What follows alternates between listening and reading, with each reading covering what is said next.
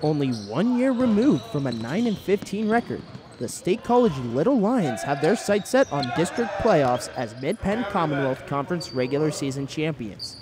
The team turned the table and went 20-2 in the regular season, leading to a #1 seed in the playoff bracket.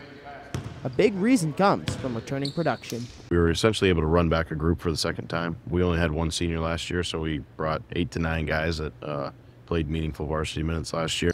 One of those players leading the charge is Penn State signee Braden Shrewsbury, who's been a versatile player for the Little Lions on both sides of the ball.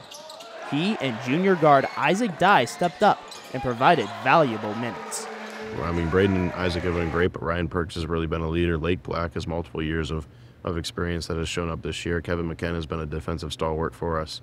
I mean, Jack Morris, Ben Furmanak, Jameer Uri, Dylan Davis, all of our returning seniors have been leaders in their own way. State College feels a championship on the tips of their fingers, but one mistake and the ball could drop. That's okay. The Little Lions know that, but they also know that they only get one shot at raising a banner. We're just going to play our game. We're going to try to focus in, lock in before the game, but we really just focus on playing and doing what we know we can do. Now, the Little Lions look to roar in the District 6 playoffs. In State College, I'm Jon Draeger for the Center County Report.